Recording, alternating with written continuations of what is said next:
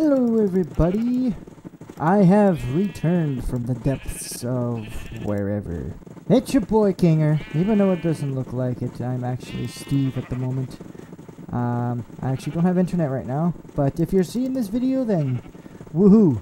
Then I have internet. So today in this video I am going to be showing you how to make an automated brewing stand.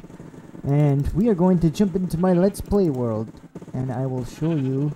Yes, I'm not doing this in creative, even though I'm in creative right now. But I'm actually going to do it in survival because it seems that most tutorials these days, excuse me,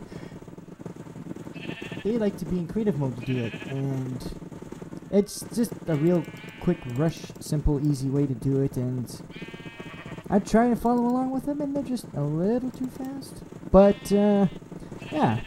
I'll go step by step with you. So let's jump into my Let's Play world.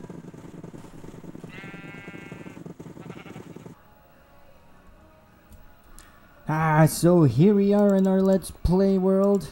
By the way, this isn't actually my base anymore.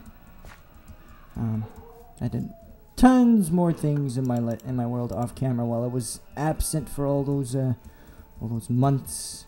But we are finally back in my Let's Play world, and I'm going to show you the tutorial. The materials you are going to need is one brewing stand. Oh, I just fell. I'm looking down at my notes and I'm walking at the same time. So let's just take a shortcut down here. Woo!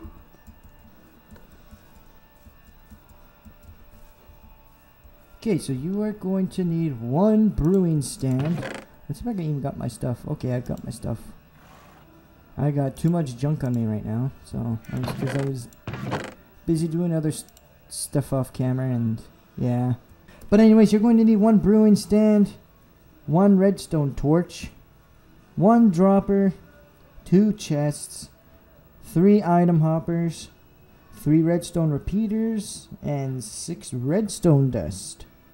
So I'm just gonna go and get my ingredients, and I will meet you over there. Okay, guys, so we are inside the deep depths of my cave. Actually, we're not really that deep. We're only just underneath where we were. Alright, so now we are here. Not too far. In our potion room. Or lab, whatever you prefer to call it. And this is what I have set up so far. I've been working on this for a little while. Obviously needs a refill with the awkward potion with water bottle and all this. I'll show you what it looks like. Here's what it looks like back here. My first redstone project. Oh, I'm so happy. You have no idea how badly I wanted to make some redstone in my world or redstone stuff in my world, and now I finally did it, and oh, I'm so proud. But I actually got this off someone off on YouTube. I can't remember who. But if I find out, I will give the person credit in the description. Yeah, this is actually a pretty simple build, so let's get to it. I've already got one here set up. I'm trying to figure out how to set this up. So maybe I'm thinking this row would be splash potions, but I've already got like one set up right there. So anyways, you're going to need to put your chest. First off, put your chest here. This will be your main potion storage inventory area. Let me just eat some food. Okay, and the next thing you're going to need to do is left shift click, and that means you're going to hold down the left shift down while right clicking on the chest to connect the hopper into the chest. That way it goes through and then it gets dropped off there. Of course, some of you may have already known that, but if not, there you go, you're welcome. New trick. Next up, your brewing stand, same thing, left shift click, and another hopper up here, right shift click, and actually you're going to need one more hopper here because you're going to need, let's see, how did I do this? You're also going to need to put a hopper in front here because your bottles are going to go into your potion here. I'm actually going to steal a hopper here. Oh, I've already got one set up right here. Actually, for the time being, I'm just gonna steal this one. It's not even set up, so not set up yet. I was just trying to figure out how I'm just gonna make room for it, but I'm already clearing some room. But anyway, let's see. Let's go up some more. Actually, let's just use the pillars to go up. I guess doesn't matter. You don't have to follow my build. Your potion build room lab is totally up to you. It's your decision to make. You don't even have to follow along with my build. The redstone, however, if you want to make it automated, yeah, you could follow along to this. By all means. That's why I'm making this tutorial. And what am I looking for? Oh yeah, my chest. So put your right shift click, left shift click. So you can put your glass bottles in there. Let's see, where are my hoppers? I'm out of hoppers? Nope. Put another hopper right there. Left shift click. Put your dropper right here. Actually, we'll make it go this way because it's going to face towards me if I do it that way. So put one more block here. Same deal, right shift click. There you go. That's your ingredient, your fuel or whatever. Your blaze powder will go into there. Okie dokie. So if your brewing station looks like this so far, then congrats. If not, I'll wait for you guys to catch up. Let me just clear all this so you guys can get an idea. So I'll go through it again. Your chest here, your inventory storage. Left shift click on this hopper.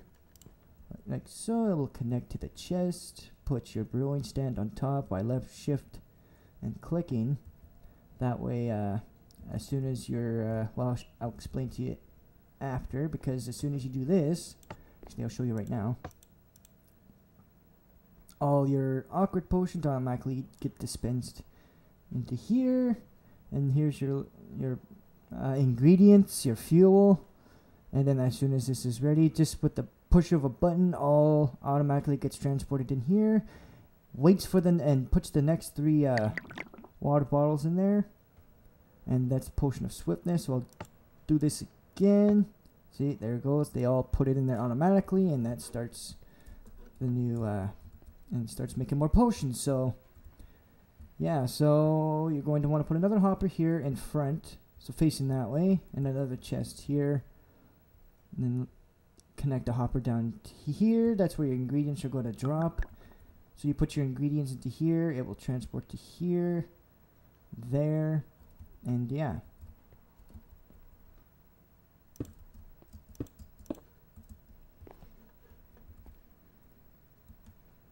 Alright, so if you guys have caught up, then that's great. So we shall proceed. Let's see, put it up like this.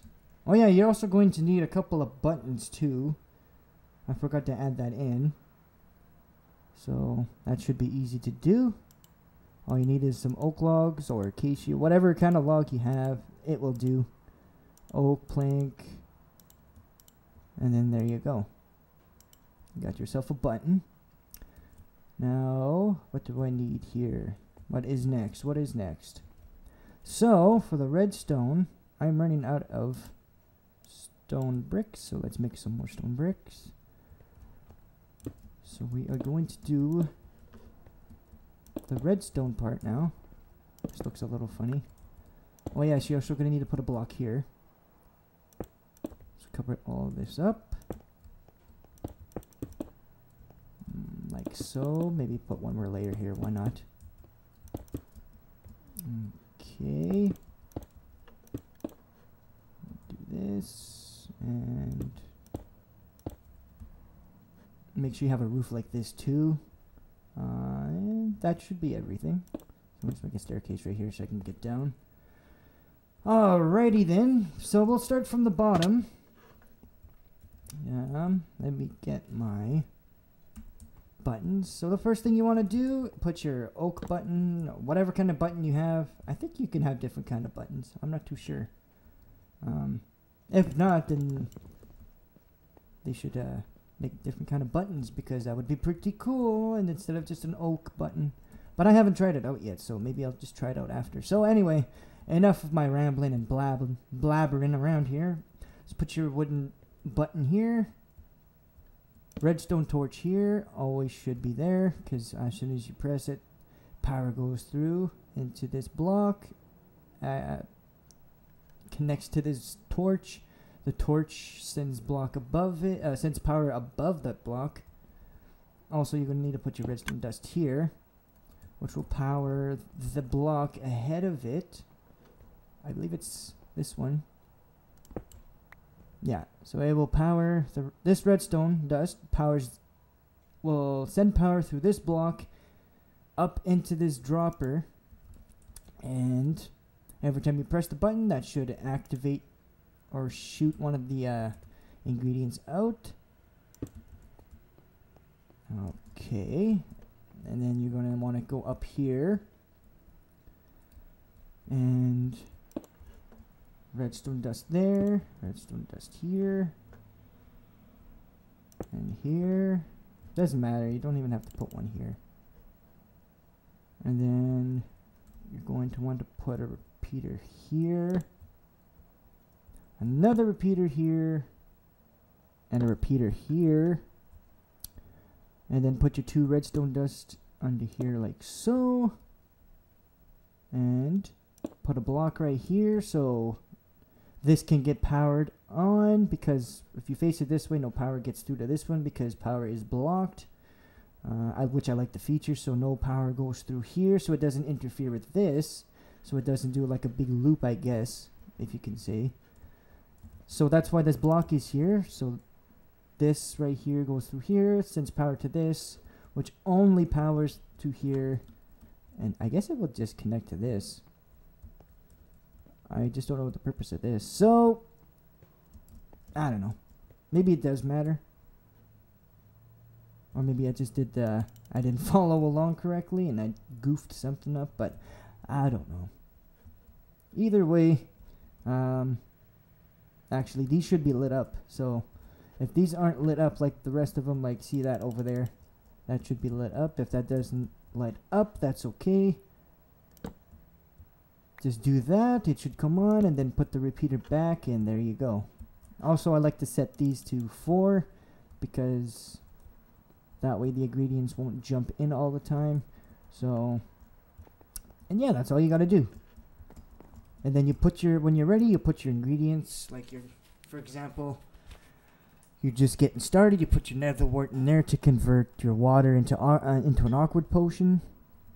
So, if I push the button here, that sends all these into here. That will activate. I know it's a big mess and it's a confusing mess here, but it will send power through this block to the torch, which should power that redstone. I think it's supposed to power the brewing stand. I'm not too sure exactly, but anyway, it should send power through here. Actually, maybe we should just, I'll do this, make it easier. Oh, that's probably gonna get destroyed soon. Ouch. There it goes. I'll fix it after. No big deal. So with just the hit of a button, if I can hit it. Come on. There we go. This goes off. And that should power that. It should shoot another wart through here. And yeah. So congratulations if your brewing stand looks the way that mine looks. Then give yourself a pat on the back. That's an achievement for you. And I'm glad you followed along. And yeah, any problems, any other tutorial requests, just comment below. And if you like this video, do comment and like and all that. But anyway, guys, I think that's gonna do it for this tutorial let's play video. I hope you enjoyed it, and like this video, if you do like it, obviously. And comment below if you have any more, if you want more suggestions, more tutorials, or if you want another video. So, this is Kinger and Steve saying goodbye.